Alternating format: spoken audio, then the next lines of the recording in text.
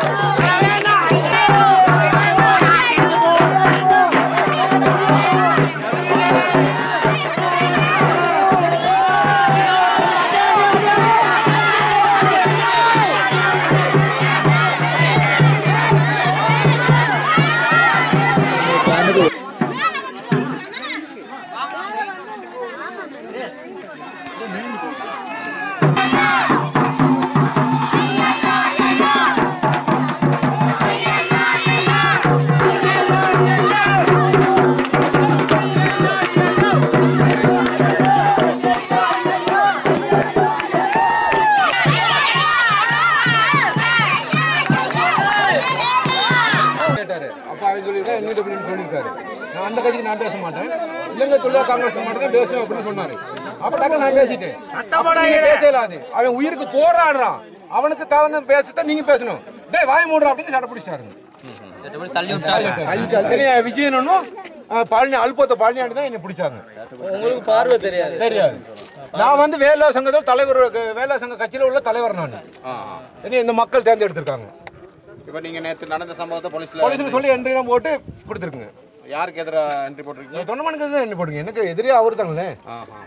அவர் வந்து அப்படி பேச இயலாதாங்களே. ஒரு அமைச்சர் வந்து அவர் எங்களோட கீழ்த்தரமா நடந்துக்கிட்டனால தான் நான் அவர் கேட்டேன். அந்த மாதிரி துரை கிட்ட நாங்க கதைச்சோம்.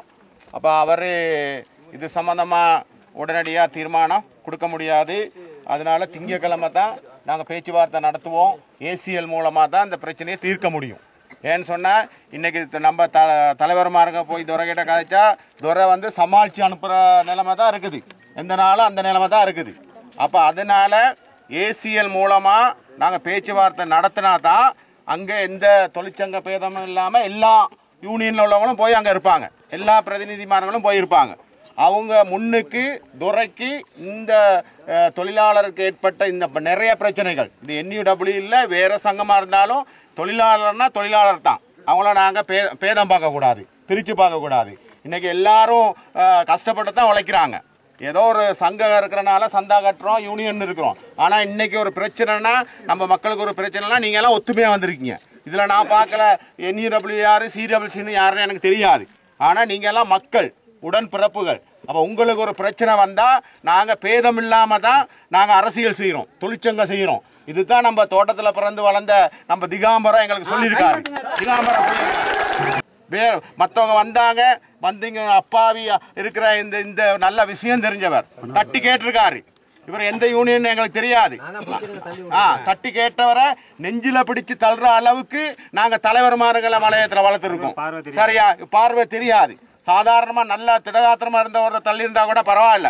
ஆனால் பார்வை தெரியாத மனசளவில் துணிஞ்சிருக்கிற ஒருத்தரை நேற்று அவமதிச்சிருக்கிறாங்க. இவர் தான் இந்த தோட்டத்துக்கு தலைவராக வரணும். துணிஞ்சு போய் தன்னை தள்ளினவருக்கு எதிராக போலீஸில் அக்கரைப்பத்தின போலீஸில் அவர் முறைப்பாடு செஞ்சுருக்கிறார். அதை யாருமே தொழிற்சங்க ரீதியாக பார்க்காதீங்க, தொழிற்சங்க ரீதியாக பார்க்காதீங்க. நாளைக்கு வந்து நான் ஒரு தொழிலாளியை தள்ளினாலும் எனக்கு எதிராக தான் நீங்கள் போராடணுமே தவிர எனக்கு சார்பாக நீங்கள் இருக்கக்கூடாது. பல்வேறு தொந்தரவு கொடுத்து அவன் சாப்பிட இல்லாமையும் வீட்டில் பிரச்சனை ஆகி அவன் பிள்ளையோட அவன் லாமனை பற்ற வச்சு சாவுறதுக்கு ரெடி பண்ணிட்டான். அதை எங்கள் தொழில் மக்கள் தெரிஞ்சு அவனை காப்பாற்றி மண்டபத்தில் கொண்டு போயிட்டு வச்சு உடனடியாக எல்லா அமைச்சருக்கும் தெரிவித்தோம். ஆனபடியால் 3:30 மணி அளவில் எங்கள் ஆரம்ப தொண்டமாக வந்தார். வந்த கைக்கு என்ன பிரச்சனைன்னு கேட்டாரு. அவன் எந்த கட்சி அப்படின்னு கேட்டாரு. என்ன அப்படின்னு அதுக்கு நான் பேசலாது, இலங்கை தொழிலாளர் காங்கிரஸ்க்கு மட்டும்தான் நான் பேசுவேன் அப்படின்னாரு. உடனே நான் சொன்னேன், சார் அப்படி பேசாங்க, அவன் உயிருக்காக நான் போராடுறோம், அவனை காப்பாத்தணும், வாய பாத்துறா அப்படி சேட்டை பிடிச்சு சொல்லிட்டாரு. ஓட்டு கேட்க என்னையும் கும்பிட்டாரு, இன்னைக்கு நீ சேட்டை பிடிச்சிட்டாரு. சரிங்களா? ஓட்ட பிடிக்க என்னைய கேட்டாரு, இன்னைக்கு சேட்டை பிடிச்சிட்டாரு. ஆனாப்படியா நான் உடனடியா எனக்கு 2 கண்ணும் தெரியாது. உடனே நான் போலீஸ் போயிட்டு என்ட்ரி போட்டிருக்கேன். நான் அவருக்கு பயந்துகிட்டு போடல, என் மக்களுக்கு சேவை செய்யணும். நான் ஒரு கட்சி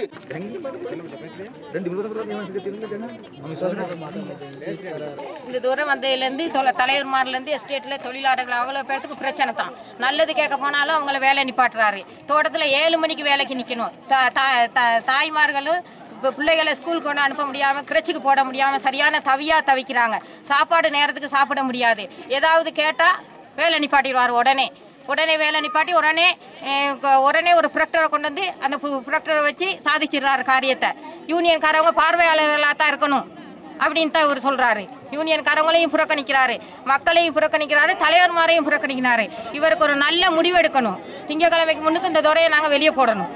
போனோம், எங்கள் மாப்பிள்ளையை வர சொல்லி, தனியாக வர சொல்லி, எங்கள் பிள்ளைய நொண்டி புள்ளன்னு சொல்லி அவமதிச்சு பேசினாரு. அதை தாங்க முடியாமல் எங்கள் மாப்பிள்ளை வீட்டுக்கு வந்து இதுக்கு போய் மடுவத்தில் போயிட்டு லாமனையை ஊற்றி கொளுத்துற முயற்சிக்கு போயிட்டாரு.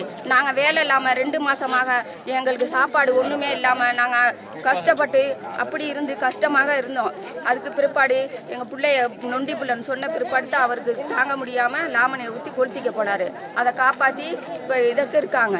தோட்டத்தில் நடக்கும் கொடூரம்னால தோட்ட அதிகாரி டொரிங்டன் மக்களை கொடூரமாக வன்முறையாக கண்டிக்கின்றார்.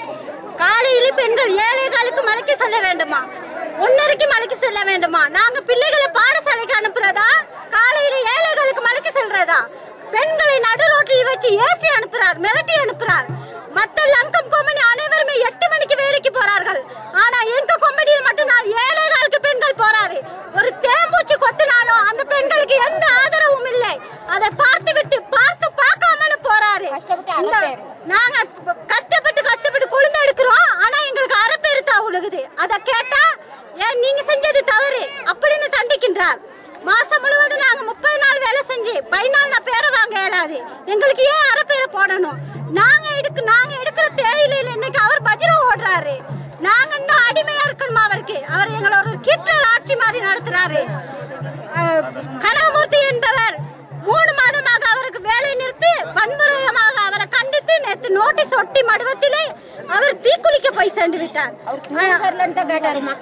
அவர் எங்களுக்கோசரம் தான் தேயிலை சரியில்லைன்னு சொல்லி எங்களுக்கோசரம் வன்முறை ஆக்கினார். எங்களோட தேயிலையில சுண்ணாம்பு கலந்து டைய கலந்து எங்களுக்கு குடிக்கிறதுக்கு கொடுக்குறாங்க. இதற்காக நாங்க கஷ்டப்பட்டு குளிந்து எடுக்கின்றோம். நேற்று இதே Thondaman வந்தாரு.